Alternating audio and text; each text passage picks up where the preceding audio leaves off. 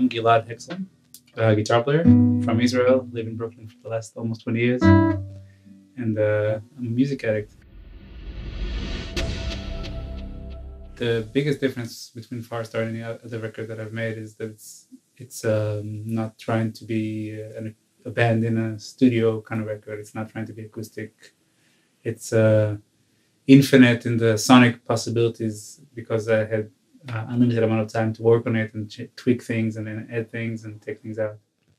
So all my records up to that point, they might have had some post-production, but then they were never like a fully studio based kind of like, I mean, when I say studio, I mean like production based records. They're more about trying to capture the way we play live.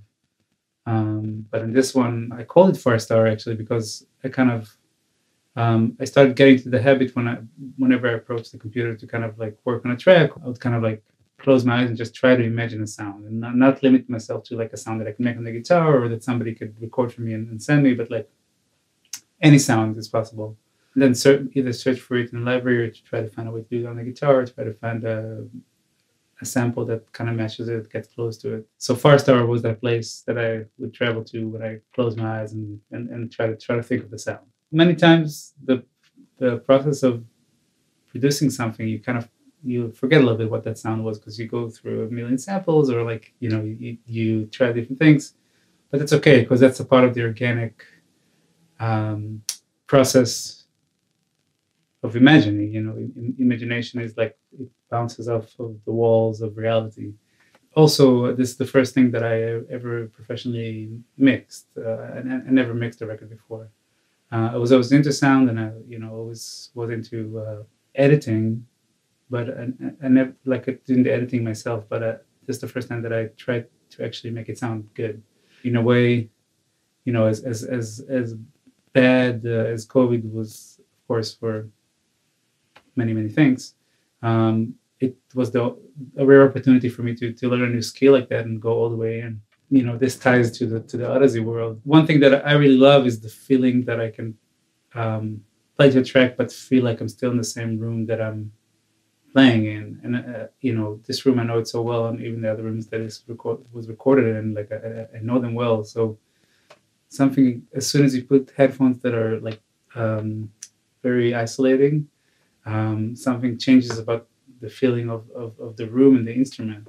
So for the most part, I used the LCD ones for this record, the Odyssey, and those are open back.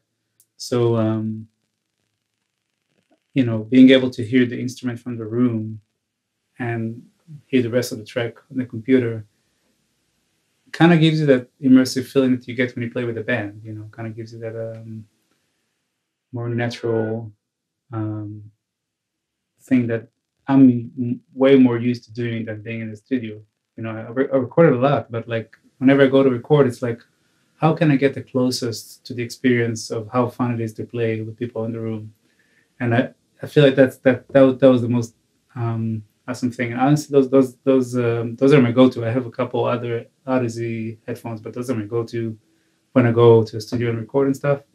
They just make it so much easier because I know how the sound is in the room, and I also know this one. I know the headphones really well, so I can kind of, if something sounds wrong, like I know that it's wrong. Like I recognize the sonic quality.